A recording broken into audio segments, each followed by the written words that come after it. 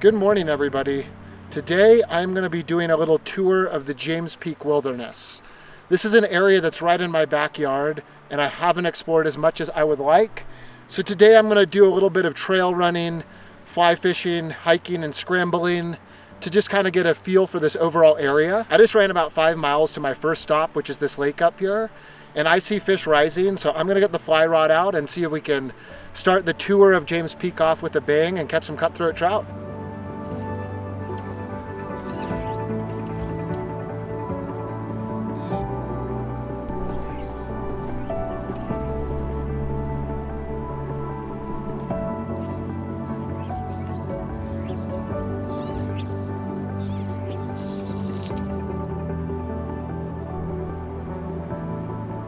Well, I've missed a couple to start things off.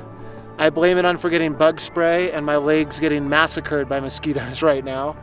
But there's definitely some fish rising. I have a little bit too big of a bug on. Probably time to change, but just being lazy, enjoying these incredible views, and I'm sure we'll get a cutthroat in the net here before long.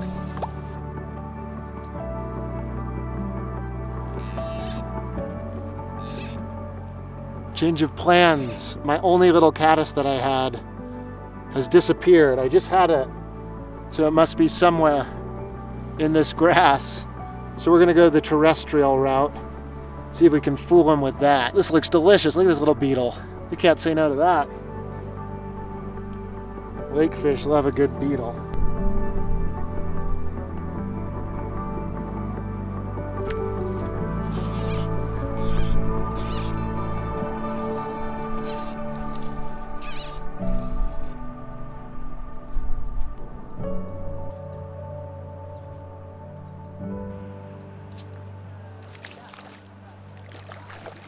There it is.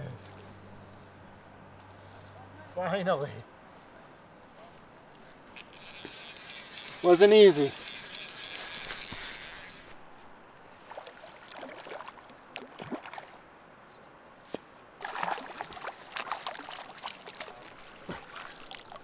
There we go.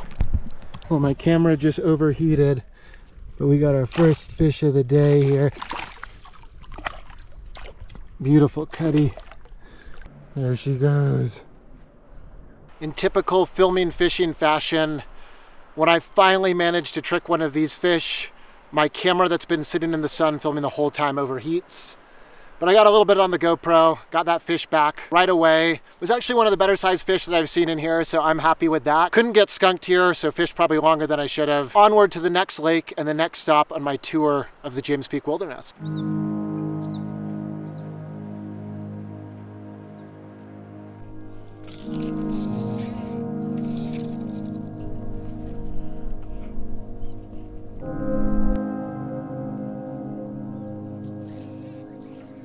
Well, I just got to the second lake here, and second cast miss a very good sized cutthroat. This lake is known for having much bigger fish, and I missed 3 strikes because one, I was messing around with the camera. One, he just came up super slow and I got excited, and now I lost my fly, so I'm hoping I have a good alternative.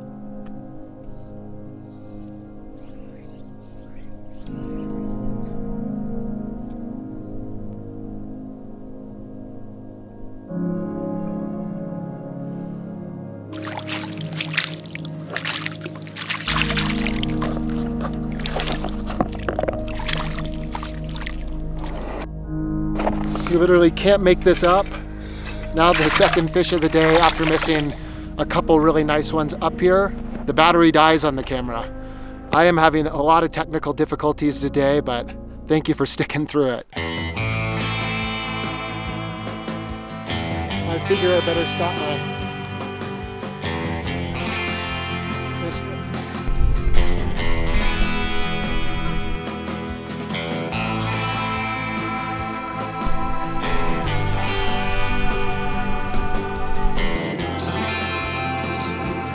Oh.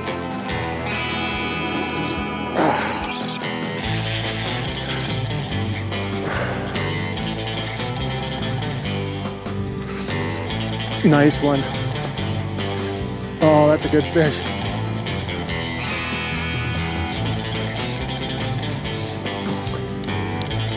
Here we go. Finally one of the big guys. No!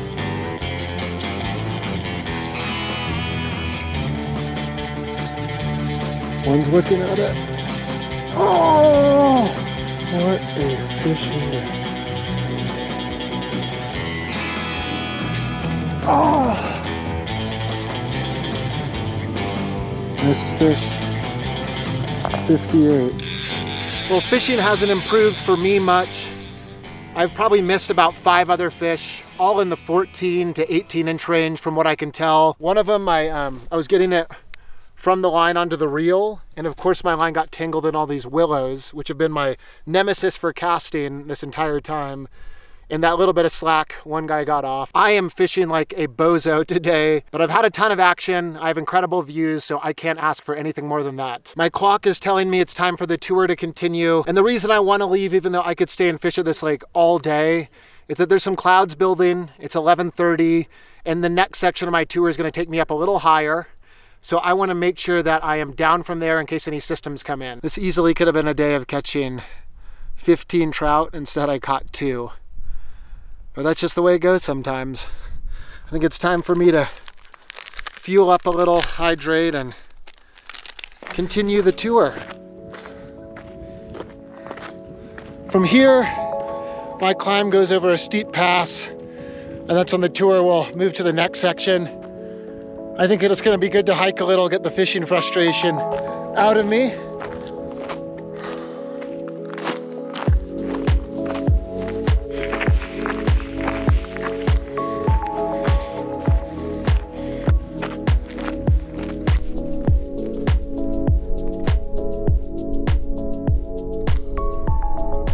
This is where the next phase of my tour of the James Peak Wilderness begins.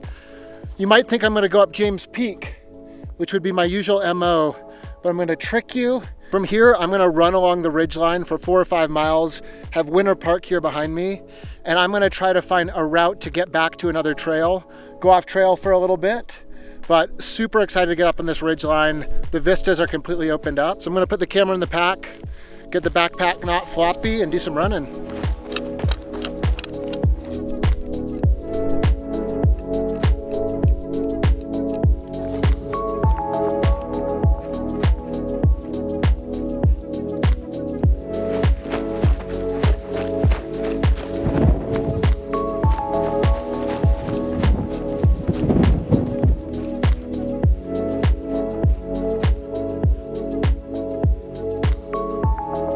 This ridgeline is an amazing run. I'm to my next set of lakes.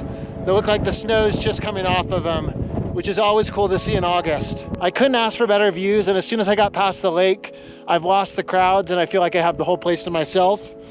This is that James Peak Wilderness experience I was after.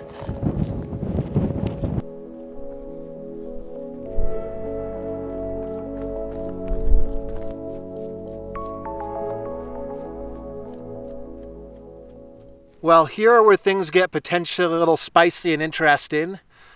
I'm right above the lake where I want to cut down to and take the trail that goes to that lake back to my car. So I'm going to have to find the best kind of gully to ski my way down. I'm going to take my time scoping it out, find the best route. It looks like the ones right behind me are pretty steep. This run along the ridgeline is awesome. The views on both directions are stunning. That's why I love a good ridgeline. And I love that I'm seeing all the different lakes that are in the James Peak Wilderness as I go by, looking for fish from above. I think I've found my gully. It's not the best, but it's definitely not the worst either. Not so bad coming down here. A little loose, a little steep, but no moves that have been extra frightening thus far. I think I'm past the worst of it. Well, I should have brought the skis.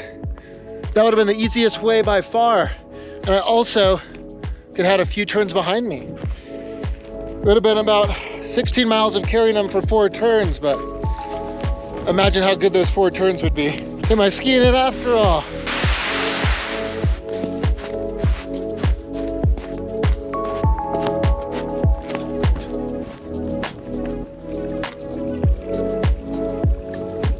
I just must have found the greatest Indian paintbrush meadow in all of Colorado. These are as vivid as it comes. Wow.